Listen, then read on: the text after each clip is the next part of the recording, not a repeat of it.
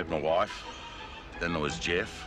And I made up my mind, no matter what, he'd be his own man. And I knew that I'd love him. But he drives me screaming up the wall sometimes. Geoff and his dad have a unique relationship. It's high time you start thinking about a family of your own.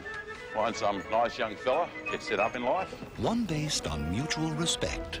I don't want to live in a world that just begins and ends with being gay. I like having all sorts of people around, kids and old folks. And mutual misunderstanding. Even fancied a couple of the girls.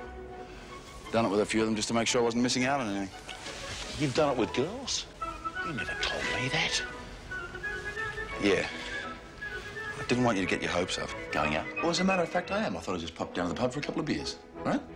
Got a date. How does a son ever find romance? Is your dad out? He'll be in bed. Well, shouldn't we be a bit quiet then? I bring blokes back all the time. Not that there's that many, I mean. With a dad who doesn't know when to get lost. Up your bum. It's just a joke. Dad's always making jokes. Nothing on telly, Dad? Nothing worth watching. This is much better, eh? Well, we better push off. Maybe it's too domestic.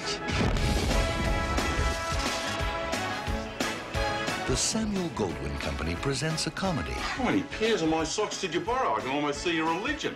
About the true value of family. Love, the greatest adventure of all. Your grandmother said it once. I'll never forget it. Was that why she became a dyke? Your grandmother was not a dyke.